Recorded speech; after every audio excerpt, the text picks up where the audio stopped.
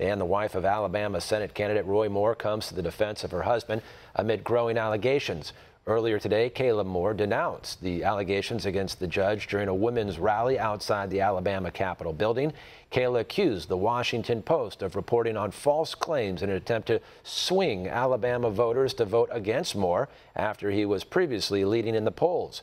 She says her husband is undeterred by attacks from the left, confirming he has no plans to drop out of the race. Our very own Trey Yingst is in Alabama, and he caught up with Kayla ahead of the rally for her first TV interview. I'm here with Kayla Moore, the wife of Roy Moore, Alabama Senate candidate. I want to thank you for joining me today, Miss Kayla. Thank you. I'd like to start off the top by asking you about your conversations with your husband. Obviously, this past week has been very busy for the Moore campaign. When this story broke in the Washington Post, your husband and you had a talk. Talk to me about his concerns and what he said to you. Well, they're allegations. That means they're allegations. And I don't want to talk about allegations. They're false, and a lawsuit's being filed. Your husband is someone who was an early supporter of President Trump.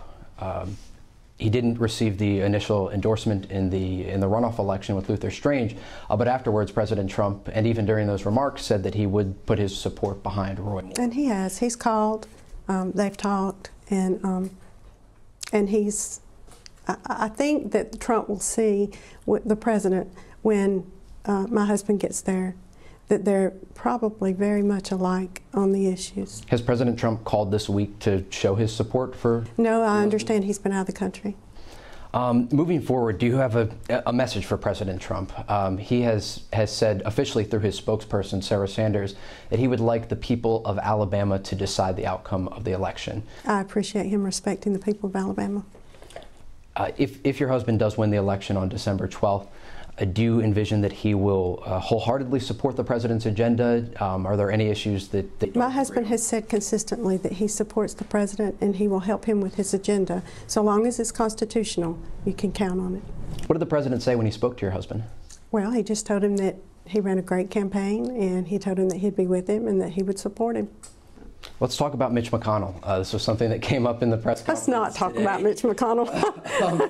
but briefly, if we could just to talk about Mitch McConnell, the Senate Majority Leader. He called on your husband to step down. Your husband sent out a tweet that said he was the person who should step aside. In the conversations that you've had with your husband, Roy Moore, what are his views on the Senate Majority Leader?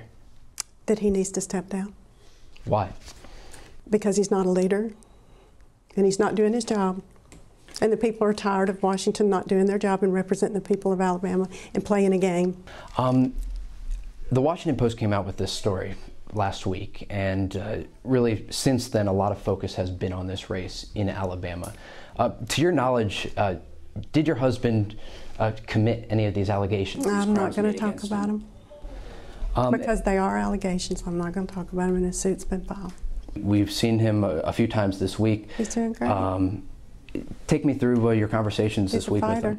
He's a fighter, and we both are, and we just continue to do what we're supposed to do, wherever that leads. He loves getting out and meeting with the people.